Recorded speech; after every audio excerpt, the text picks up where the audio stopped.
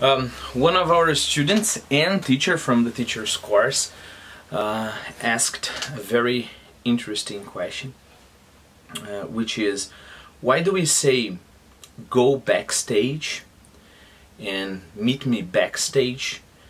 You can't talk backstage and not at backstage, on backstage, or go to backstage. And then she also pointed out that something similar happens to the word home, right?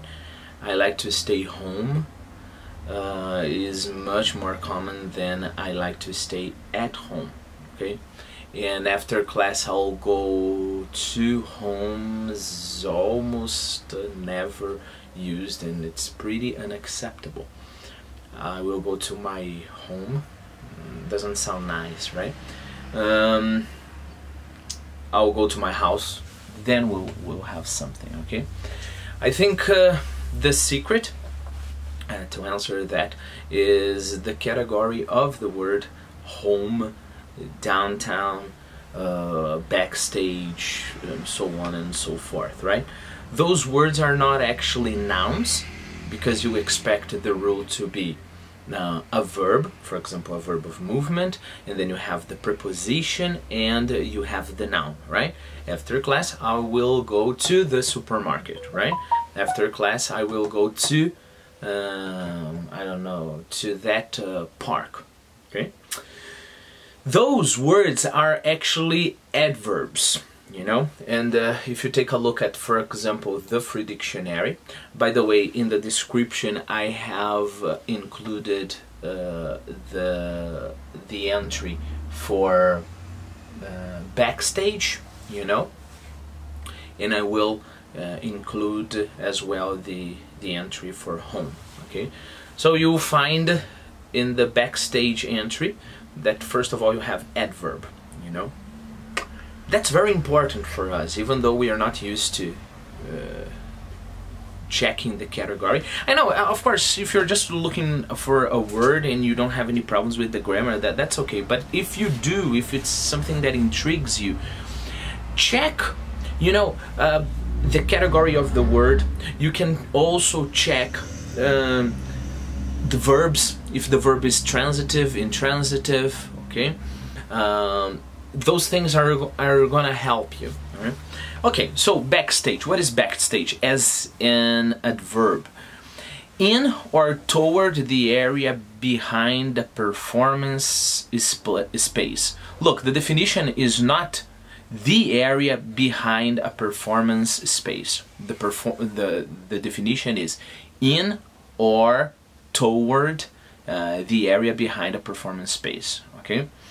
And you will see that you can use backstage as an adjective as well, you know.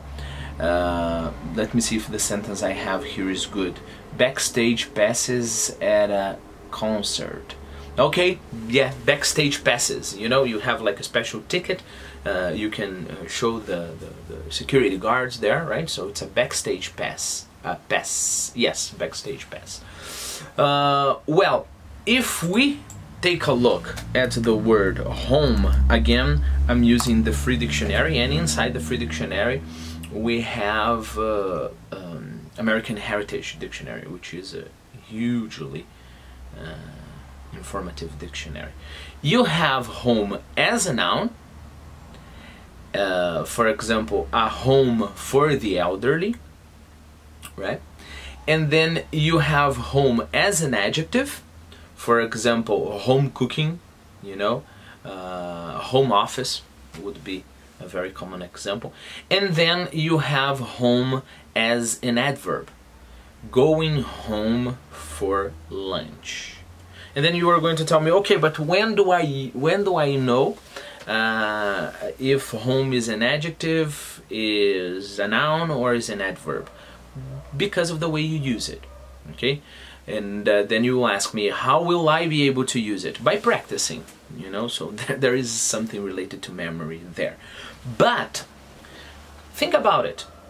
If home is an adverb, so are here and there.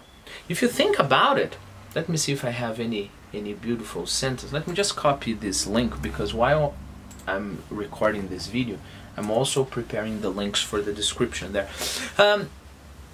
If you take a look at there and here, which are adverbs as well, they are adverbs of place, right? You don't say I will go to there. It could be, if you think about it, right? It should be like I will go to there, because I'm going in that direction. As a matter of fact, we say I will go to that place. Okay? Why do we say I will go to that place and I will go there? Because place is a noun, but there is an adverb. Okay?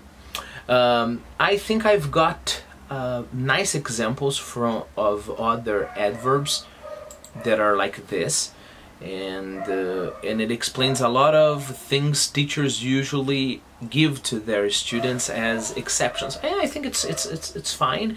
Depending on the student, we don't need to explain to them every single little detail of grammar, because you may complicate their lives rather than helping them. But for us, it's very nice to have that in mind. Look, you have words like abroad, right? We never say she will live in abroad. Okay, she will live abroad. Okay, so now etymologically speaking, it seems that in some of those adverbs, you know, through time they have transformed into adverbs because they kind of have the preposition inside. But this is just an etymological inquiry here, all right? Because backstage, what is a stage? A stage is a noun, right? On the stage. She will walk to the stage, right? But backstage is already a preposition there inside of the word, okay? Abroad is, I don't know if we could make the same etymological thought. Maybe I'll record a video specifically about abroad, but it's like in another place rather than my country, okay? And then you have anywhere.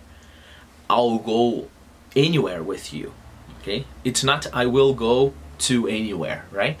Downstairs, here, home, nowhere, outside, somewhere, there, underground, upstairs. Okay, so please go upstairs and pick up my TV that is there, right? Where is Philip? He's upstairs, right? He's not on upstairs, in upstairs, at upstairs, right?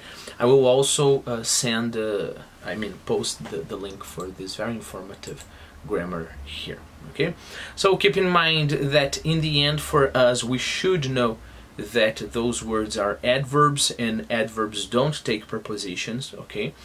And we should also keep in mind that sometimes you just explain to students that they have to remember it, because if you think about it, now that we know the rule, we still have to remember the words that are adverbs. You know, we have some hints, we have some you know, clues to help us realize that, but in the end we still have to count on memory.